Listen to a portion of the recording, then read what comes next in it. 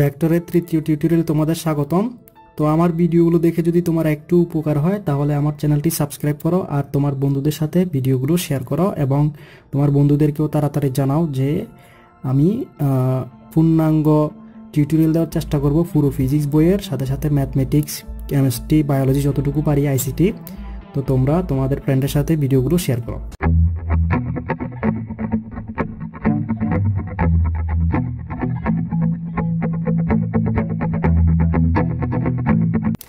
আমরা 2 নম্বর টিউটোরিয়ালে ভেক্টরের বহুভুজ সূত্র নিয়ে আলোচনা করেছিলাম। আজকে এখানকার আরও কিছু টেকনিক আলোচনা করব। দেখো, এটা একটা বহুভুজ, যেটা আমরা একটু আগে বলছি। তো এখন এই বহুভুজে কিন্তু আমরা বলছি যে এই ও এ ভেক্টর যোগ এবি ভেক্টর যোগ বিসি ভেক্টর যোগ সিডি ভেক্টর ইকুয়াল টু হবে ওডি ভেক্টর, এই যে এদিক হবে, ঠিক আছে। তো যেগুলোকে আমরা P Q R S T দিয়ে প্রকাশ করছিলাম। এখন তুমি খেয়াল করো, আমি যদি ইচ্ছে করে এই পি আর কিউ এর যোগফল বের করতে চাই, আমাকে কিছু করতে হবে না, জাস্ট এই যে এখান থেকে বিপরীতমুখী একটা ভেক্টর এদিকে দিয়ে দিতে হবে। আমি মনে করলাম সেটা হচ্ছে সেটার নাম দিলাম আমি মনে করো এম। তাহলে এম ভেক্টর হবে যে পি ভেক্টর যোগ কিউ ভেক্টর। একইভাবে মনে করো তুমি এই পি ভেক্টর, কিউ ভেক্টর অর্থাৎ ও এ ভেক্টর, এবি ভেক্টর এবং বিসি ভেক্টর অর্থাৎ যেটা আর ভেক্টর বলছি আমি, এগুলো যোগফল নির্ণয় করতে চাচ্ছ, এই তিনটার যোগফল নির্ণয় করতে চাচ্ছ। তাহলে তুমি এই যে এখান থেকে আর একটা এদিকে ভেক্টর ড্র করে দিবা। তাহলে এটার নাম দিলাম আমি এন। তাহলে এন সমান হবে পি ভেক্টর যোগ কিউ ভেক্টর যোগ আর vector.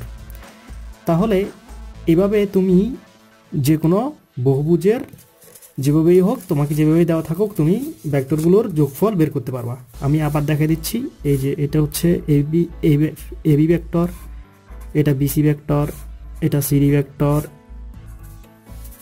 A B vector, B C vector, C D vector, D E vector মনে করো। তাহলে বিপরীত ক্রমে আরেকটা টানবো, সেটা হচ্ছে এ ই ভেক্টর। তাহলে এ ই হচ্ছে এই বাকি সবগুলোর যোগফল। আবার যদি এদিকে একটা টানি, তাহলে এটা হচ্ছে এডি ভেক্টর। এখন এডি হচ্ছে এই যে এই তিনটার যোগফল। আর এদিক দিয়ে যদি একটা টানি, সেটা হচ্ছে এসি ভেক্টর।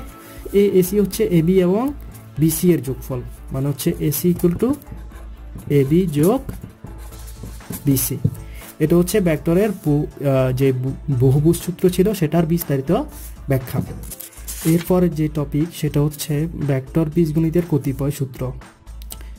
ভেক্টর বীজগণিতের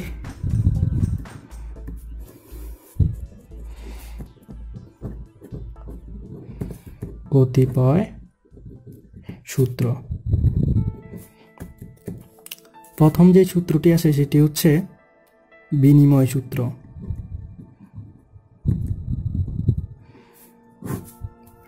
বিনিময় সূত্রটা হচ্ছে এরকম, যদি একটা ভেক্টর এ থাকে আর একটা ভেক্টর বি থাকে, তাহলে যদি এ প্লাস বি আকারে লেখা যায়, তাহলে তাদেরকে উল্টাভাবে অর্থাৎ বি প্লাস এভাবেও লেখা যাবে, বি প্লাস এ।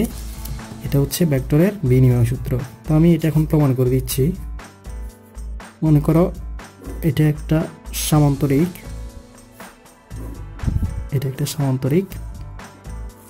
এটির বাহুগুলোকে আমি ও আর কিউ পি দ্বারা চিহ্নিত করলাম, যেখানে ও আর হচ্ছে বি ভেক্টর, আর কিউ হচ্ছে এ ভেক্টর, কিউপি যেটা সেটা হচ্ছে বি ভেক্টর এবং ওপি যেটা সেটাকেও এই ভেক্টর দিয়ে প্রকাশ করলাম। কারণ হচ্ছে দেখো তুমি, এই যে ওপি যেটা সেটা কিন্তু কি আর কিউ এর সমান, ঠিক আছে। এই জন্য এই দুইটাই এ, এই দুইটা হচ্ছে বি। তাহলে এগুলোকে ভেক্টর আকারে প্রকাশ করি আমি, এই যে ভেক্টর আকারে প্রকাশ করলাম। এটা এদিকে যাবে আসলে। এখন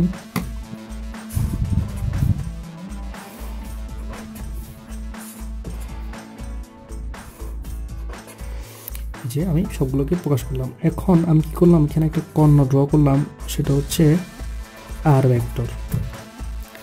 তাহলে আমি আর ভেক্টর সমান এই যে ও আর কিউ ত্রিভুজ থেকে আমি কি দেখতেছি আর ভেক্টর সমান বি ভেক্টর যোগ এ ভেক্টর, এই যে বি ভেক্টর যোগ এ ভেক্টর। একইভাবে আমি ও পি কিউ যে ত্রিভুজ সেটা থেকে কি দেখতেছি, সেটা দেখতেছি এই যে এ ভেক্টর যোগ বি ভেক্টর ইকুয়াল টু তাও আর ভেক্টর। কারণ আমার দুইটাতেই আর ভেক্টর পাচ্ছি আমি, মানে আর ইকুয়াল টু বি ভেক্টর যোগ এ ভেক্টর, আবার আর ইকুয়াল টু এ ভেক্টর যোগ বি ভেক্টর। তাহলে আমি এই দুইটা সমীকরণ থেকে আমি কি লিখতে পারি, আমি লিখতে পারি এ plus B vector equal to B plus A vector, A plus B vector equal to B plus A vector. এটা হচ্ছে ভেক্টরের বিনিময় সূত্র। এরপরে আমি চলে যাচ্ছি ভেক্টরের সংযোগ সূত্রে। ভেক্টরের সংযোগ সূত্রে খেয়াল করো ভেক্টরের সংযোগ সূত্রটা কীরকম। মনে করো এবি দুইটা ভেক্টর, এর সাথে আমি সি ভেক্টরকে যোগ করলাম, তাহলে আমি যদি এভাবে লিখতে পারি, অর্থাৎ সিকে যদি এবি এর কোনো একটার সাথে যোগ করে রাখতে পারি, তাহলে এই সূত্রটাকে বলা হয় সংযোগ সূত্র। আমরা এখন সংযোগ সূত্র প্রমাণ করব।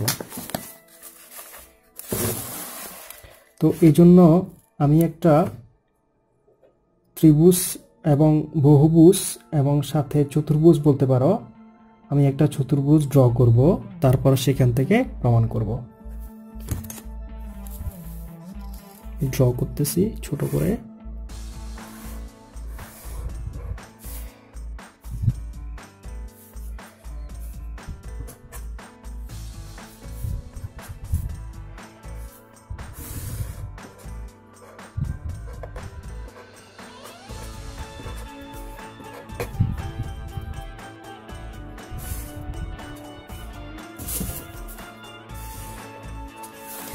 দেখো এখানে টোটালি একটা অনেকগুলো, এটা একটা ত্রিভুজ, যেমন ও পি কিউ একটা ত্রিভুজ, এই যে ও পি কিউ একটা ত্রিভুজ, আর একটা ত্রিভুজ হচ্ছে O Q R,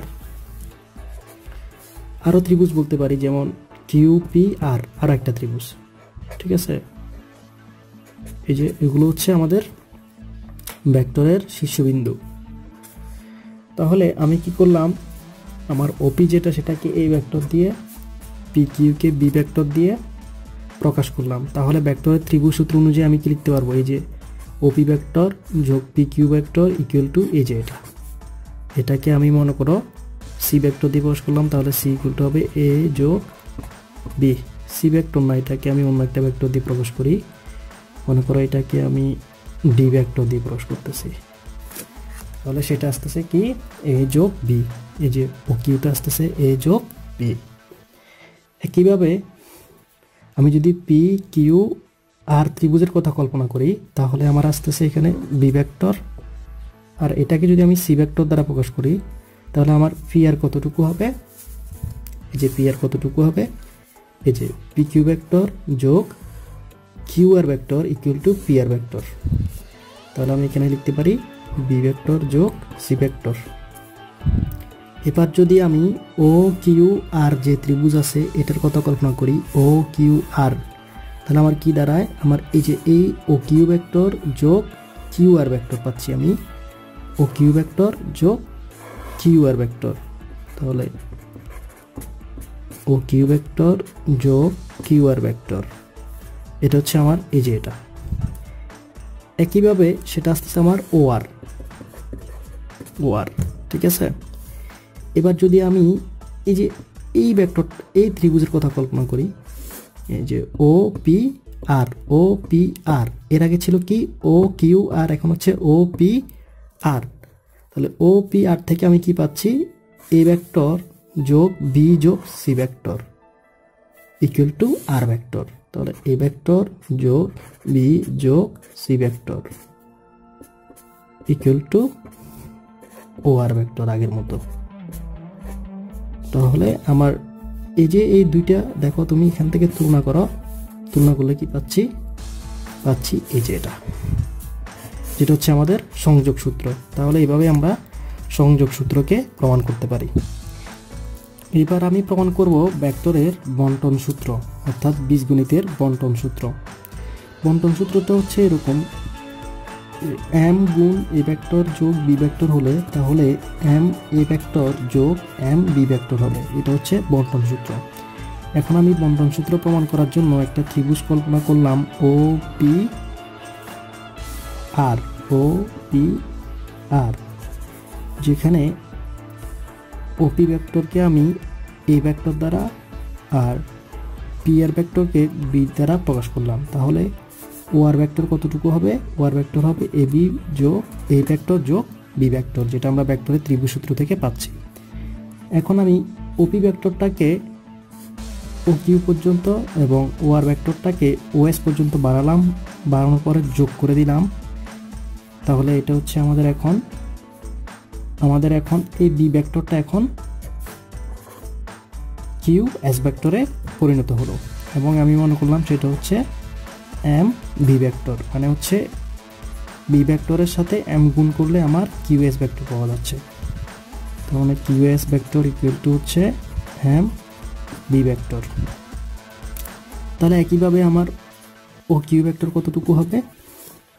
O Q vector হবে এ এর সাথে এম গুণ, তাহলে ও এস ভেক্টর কতটুকু হবে? ও এস ভেক্টর হবে যে এ যোগ বি এর সাথে এম গুণ।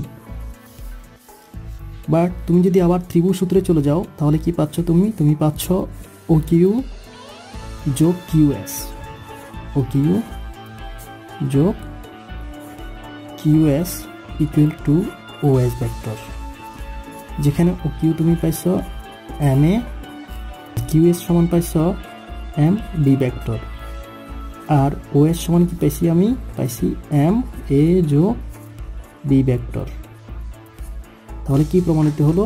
যে এম ডট এ যোগ B equal to M dot A in plus M dot B. আজকের টিউটোরিয়াল এতটুকু। পরবর্তী টিউটোরিয়াল দেখার জন্য আমন্ত্রণ রইল। ধন্যবাদ।